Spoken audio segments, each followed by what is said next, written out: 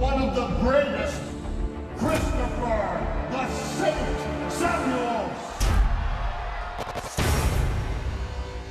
Sometimes the bad guys gotta win.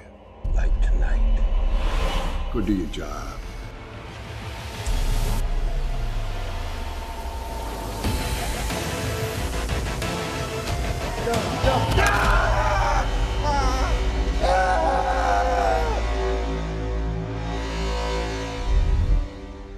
You've always been a man looking for a second chance. Now you have to look after the church. Pastor Chris, welcome to Westside.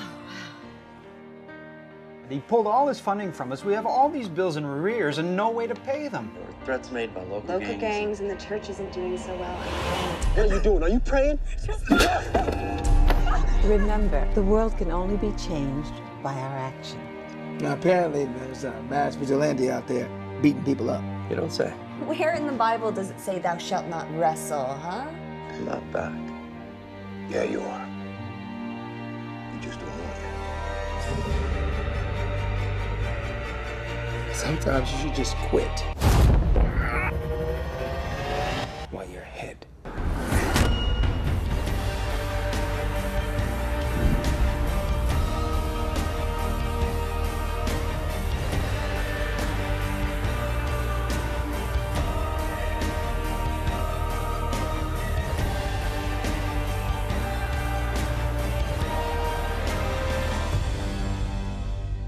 The Lord never gives us more than we can handle.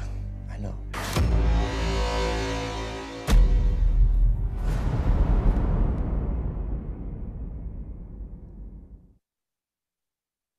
You're meeting Chris Whaley. Believe it or not, that's the Masked Man right there. Good to have you. Thank you so much What an for honor. having me. Hi, good to have you. The whole purpose of this program is to point people to the person of the Lord Jesus Christ. And when I look at that, I'm going, how did you evolve into that kind of guy, become a pastor and a youth pastor, and all of the things that have happened to you? You and your wife graduated from Palm Beach Atlantic University. And? Southwestern Baptist Theological Seminary. Wow. I mean, it's That's amazing. Yeah. But what, and you were a sickly guy. Growing up. I mean, I got all your notes here in the book. And by the way, you have to get one of the book because from time to time we attend Calvary Church, and Dr. Willie Rice is the pastor, and he endorses this book, and I could read his whole endorsement. What's the name of the book? There it is right on the screen. Okay, The Masked Saint. And what a transition. How did that take place? A sickly guy.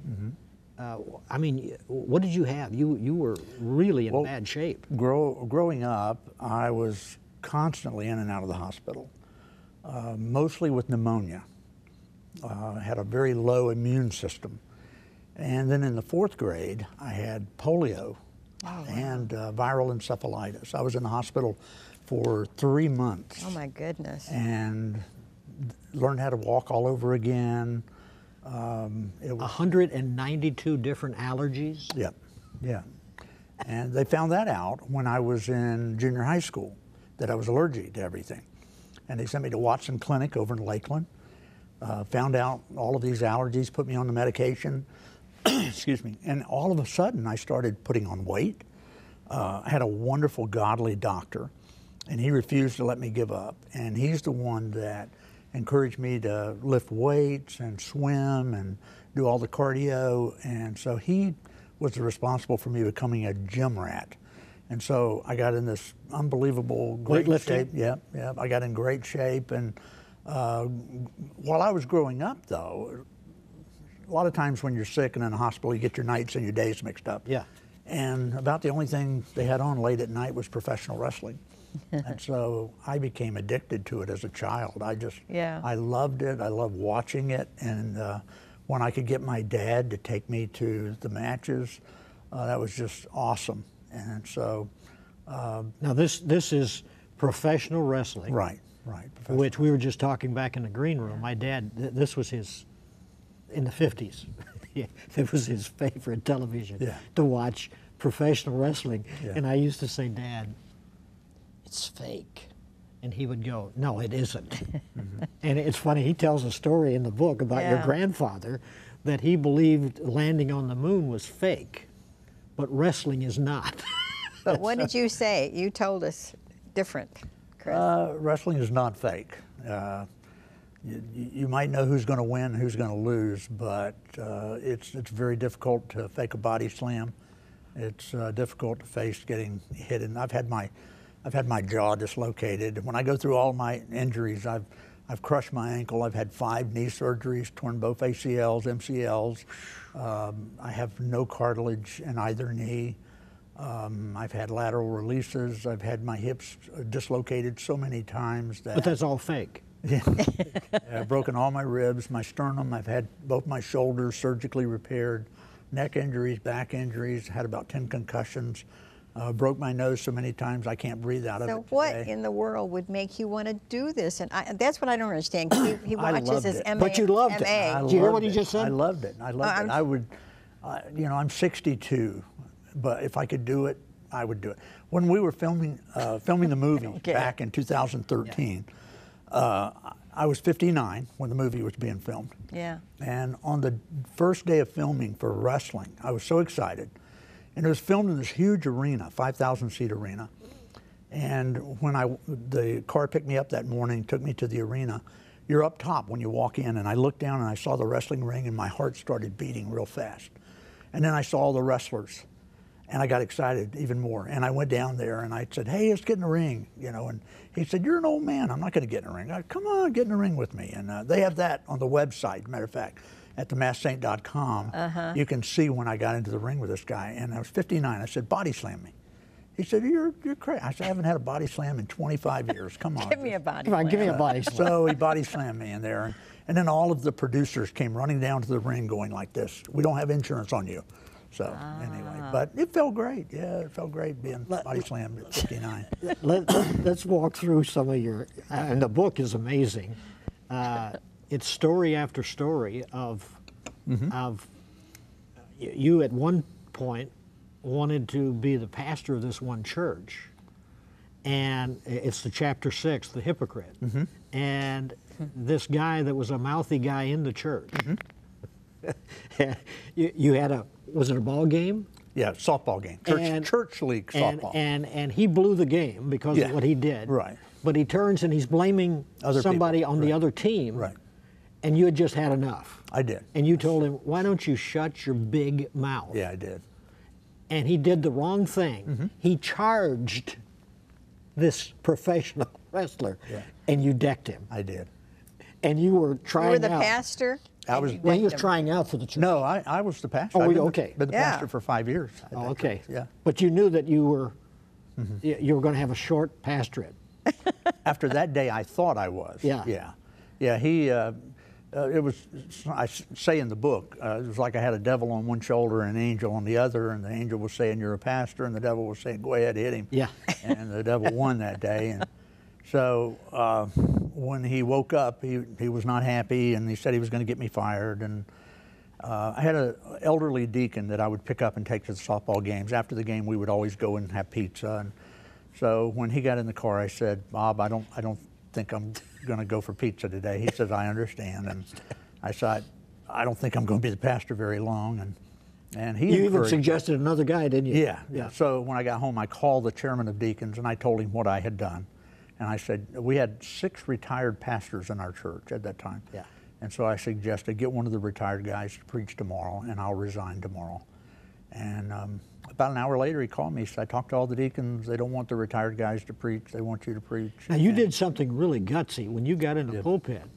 I did. You apologized. I did. Well, I actually walked down. Yeah. I walked down front, and I had to do it twice. We had an 8:30 service and 11 o'clock. So at 8:30, and the guy I hit was there at the 8:30 service. He was there.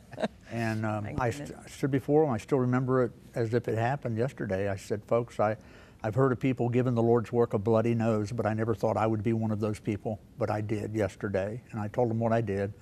I said, I hit a member of this church, his name is, and I named him, and I said, he's sitting right over there. I said, he's one of the most reprehensible human beings I've ever met, but that's no reason to do what I did. Yeah.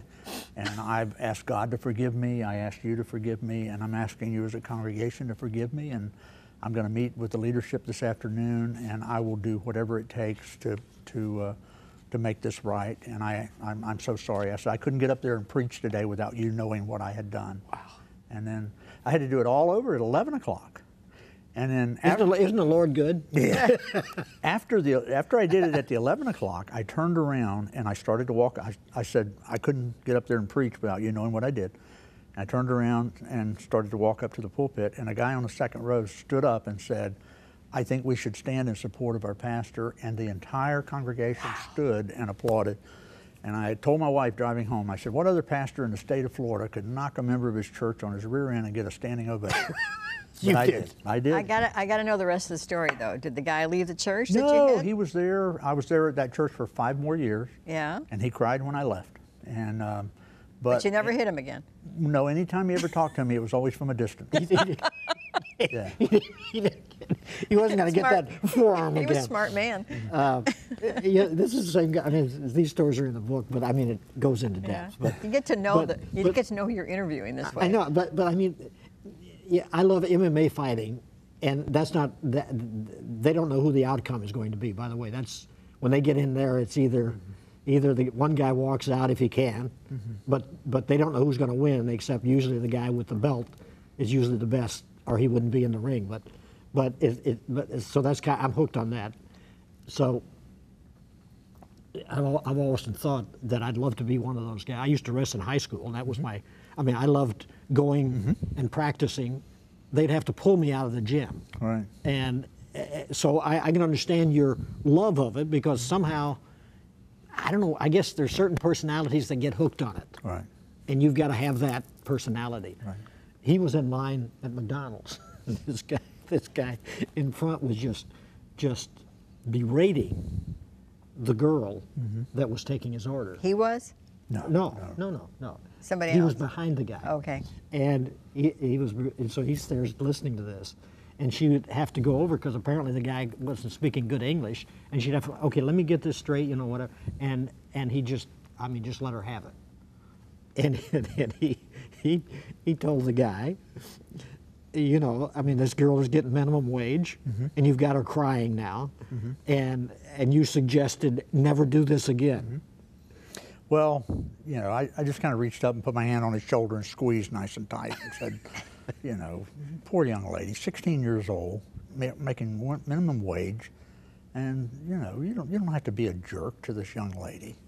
And after a little while, he said, you know, I guess we have a misunderstanding or whatever. Yeah. Yeah, there's a lot of people like that. You run into them all the time. But you were taking the chance of the guy coming around with a fist and decking you. Well, I don't really worry about that. Yeah, I don't worry about that. But and then this is another occasion in the book. There was this, you know, the book is, I mean, it's a real testimony of what Christ can do with the most unusual guy that likes the most unusual way of life. It's just, I mean, a mask on and a you know. I mean, so that's how you wrestled? You wrestled with a mask on? Well, you saw it in the movie. Yeah. No. When I first started as a professional wrestler, I did not. But I was a youth minister in a church. Yeah. And my wife was pregnant with our first child. I was making $12,000 a year, and we were starving to death. Now that's a typical Baptist church. Okay, it's not charismatic. Charismatic really pay good. Yeah. Now they do. Yeah. Baptists, years ago they probably did. Baptists give you enough. You know, you can buy donuts and coffee, and that's about it. So I went to the senior pastor and I asked him. I said, you know, I could wrestle a couple of nights a week and it would really help us financially. And he said, absolutely not. We're not going to turn this church into a circus. And I said, okay. So I was watching wrestling on TV, because I still watch it even when I'm not in the ring. I watch it to see what other people are doing. And Ed McMahon has taken it to another level. Oh, yeah. Yeah. But when I saw the friend of mine who wrestled with a mask, or we called it worked under a hood, you know, I said, that's it. That's it. And my sister is an unbelievable seamstress, and I said, could you make me a white mask? And she did. She made my first mask, and I ordered. So that's why you did it. I ordered white trunks. I ordered white trunks, white tights. I had white boots. I had a white cape, and I changed my name and I started wrestling as the Saint. So you were making a living now. Yeah, but I was wrestling a couple nights a week and nobody knew it. Yeah, yeah. Now I would go to church. Were you winning? Oh yeah. But I would come to church and I'd have like a black eye or bruises and stuff and broke nose and people said, "What happened to you?" And I said, "I fell down," and that was the truth. Yeah. But I had a lot of help doing it. Yeah. I hang out at the bar a lot. I know I'm a pastor, but it's amazing this lifestyle. I mean, you were talking about you would take a church and your wife was making a good living, and then you decide you wanted to, be a pastor, and you'd have to go back to crackers and cheese. Yeah. Oh, that's okay. We left Lakeland, Florida, in 1985 to go to Southwestern Baptist Theological Seminary. I made more money than I have ever made in my entire life since that time. I think I made $90,000 that year in 1985. That was Baptist? No, I was not a pastor in 1985. Wrestling. Oh, wrestling. Okay, gotcha. So okay. I thought we were moving into... No, we left Lakeland and went to Southwestern Seminary to get my Master's of Divinity. But when we left a home on a lake, just gorgeous. It was our dream home, and we moved into what I call the gospel ghetto. It was like 600 square feet, and the first time my girls walked in, they went, "Yuck." Yeah. Because it smelled bad, and my wife was a high school math teacher. Now, were you sure of this calling? Absolutely. You didn't have a doubt when you're stretching your foot out and you're actually in the kitchen? No, I was not. I had no doubt. This is what God called me to do. Yeah. And, but it was great. While I was in seminary, I got to wrestle. See, I wrestled my last 3 years while I was in seminary. I'd go to seminary in the daytime, and then at night I would wrestle. And there were probably 4,000 students at Southwestern, but there was only one professional wrestler who was also going to be a minister. And so you asked me, why would you do this? It gave me so many opportunities to share my faith all over the state of Texas and Oklahoma and Louisiana and Mississippi, everywhere. Oh, they're going to listen to you. Yeah. So it was a great time. It was a great time. I enjoyed wrestling. I had Dave, my director, show. I like NASCAR, Jeff Gordon, but the guy that played you in this movie, can you show that on the screen, Dave, for me? Look, there's the guy that played you. Yeah, Brett Grandstaff, yeah. Okay, now look at Jeff Gordon. Okay. Look at Jeff Gordon. I mean, they look like, it's unbelievable. Yeah. I mean, go back to him again if you can, Dave. I don't know if you can. I mean, the guy looks like Jeff Gordon. It's amazing. When I first saw this picture, I'm going, oh my goodness. So you're a NASCAR fan? Oh, yeah. You know what NASCAR stands for? Tell me. Non-athletic sport centered around rednecks. Oh, you're good. That is good. That's it. That says the whole... I want to hear how the movie came about. Well, I wrote the book hoping that it might be made into a TV series. When Michael Landon died, as far as putting something good and moral on TV, he died with it. Little House on the Prairie, Highway to Heaven, those were great shows that families could enjoy, and nobody was doing that.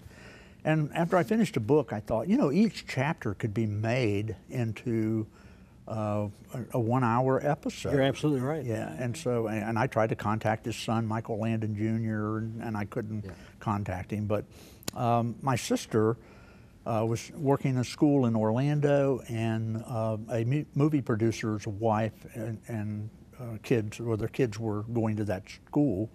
And so my sister gave the movie producer's wife a copy of my book.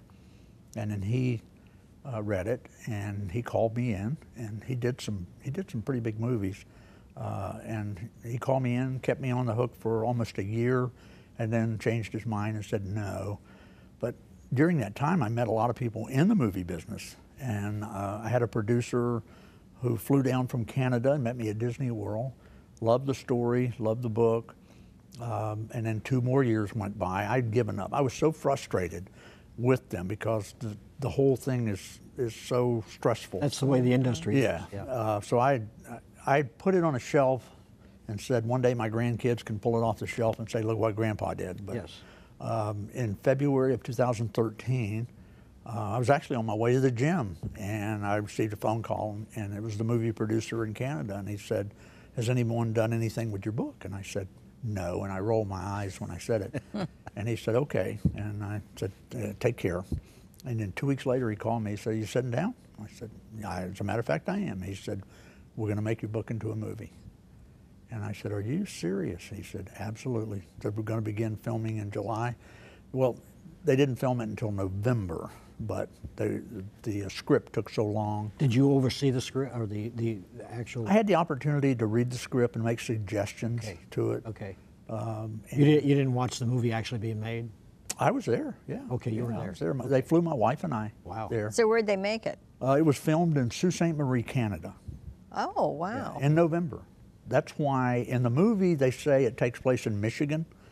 Everything takes place in Florida. Yeah. But for the sake of the movie, we don't have snow on the ground here in Florida, so they had to make some kind of adjustment. And so they say that the church was in Michigan, but it was in Florida. Yeah. They changed that part. Yeah, it's movies. Yeah, it's movies. They changed it. They really did. Yeah. So you said it's even on Netflix now. It is. It's in Redbox. A lot of the Walmart stores have the DVD, and it's also on Netflix. It's amazing.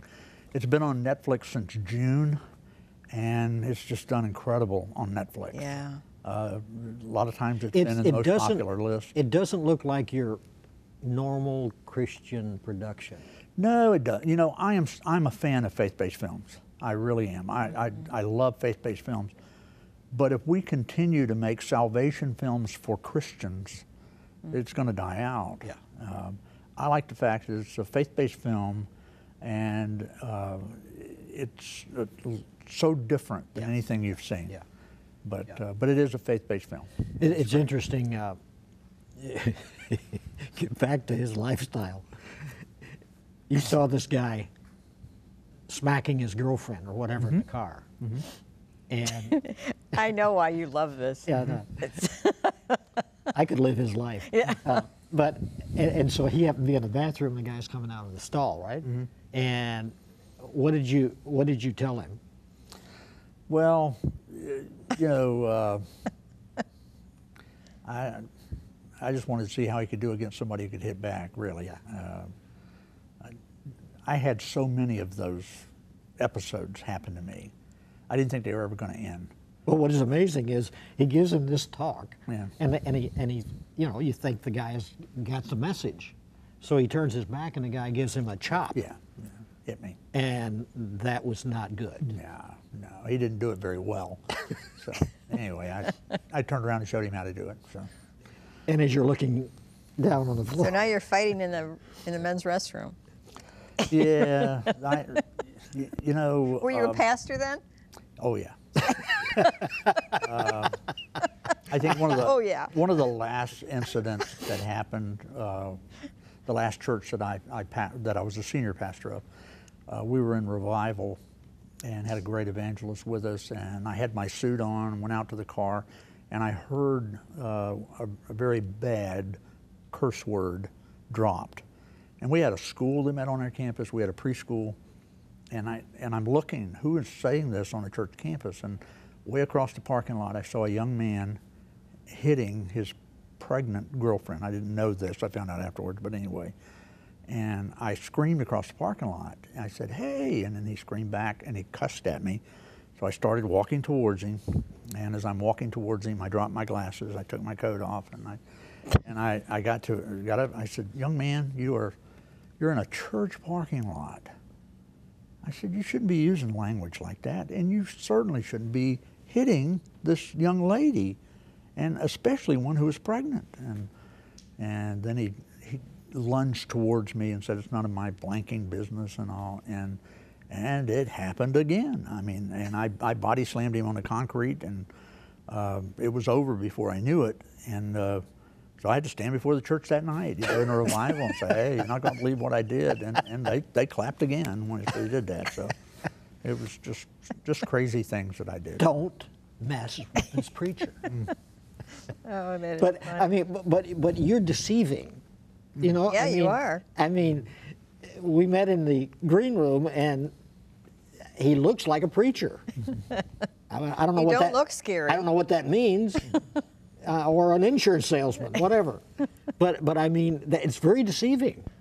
I mean, you can see why people would, go, not be afraid. You got to be kidding me. What did you just say to me? And then it's over. Yeah. Well, God, it's amazing how He has protected me all of these years. Yeah. It really is. Yeah. It's amazing. What a great family. 2 children? I have 2 wonderful, godly daughters. They are married to 2 wonderful, godly son-in-laws. And a wonderful wife, Verna? Almost 42 years. Wow. Yeah, she's a retired high school math teacher. And so you married smart, too. I did. Now, did she have no problem with your wrestling and all that fighting? Yeah. Oh, yes, she did. Oh, she did? Would you? Yeah. Would you? Yeah. But well, now I like her. She put up with me. She put up with me. She know. did. And, but she understood you. Yeah, she knows my heart. Next to God, yeah, she knows my heart better than anyone. So. Somebody watching, they didn't know why, but they're going to find out. Right. That's your camera. Share Christ with them. About 2 minutes. In 2 minutes. The greatest thing that ever happened to me was the Lord Jesus Christ coming into my heart. And I love the passage in Jeremiah 18 where He told Jeremiah to go to the potter. He's going to teach him a great lesson. And when he saw the potter working with the clay, when he finished with it, it was full of flaws. And the scripture says it was marred in the hands of the potter. And so he took that same piece of clay, squished it back together, put it back on the clay, back on the wheel, and made it into a new vessel. And then he said, cannot I do the same with you as the potter has done with the clay? Or as the clay is in the hand of the potter, so are you in my hand, O house of Israel. When Chris Whaley got through with his life, it was full of flaws. God was able to take me with all of those flaws, put me back on the wheel, and make me into a new vessel. One that was useful, one that has served Him since then. And so I deal with so many people who think because of their past, something from their past, that they are eliminated from the kingdom of God. And I just want you to know you're not. Allow God to put you back on the wheel and make you into a new vessel. And there are so many great churches in this area in Florida. Yes. And I would love to mention all of them to you. Yeah. But don't just sit there today and stay in your house and say, go find a church that's preaching the true Word of God. Yes. That has a great man of God leading it. And get involved in that church. Tell that pastor that you want to know Christ as your Lord and Savior. Paul said that if we confess with our mouth and believe in our heart that the Lord Jesus Christ has been raised, then we can be saved, and you can be saved. And I pray that you would find a church and serve Him the rest of your life. Amen. Amen. Amen. How to start the new year? Trust Christ as your personal Lord and Savior. God bless you. Thank you for watching It's Time. If you have recently made a decision for Christ, Herman and Sharron would like to hear from you.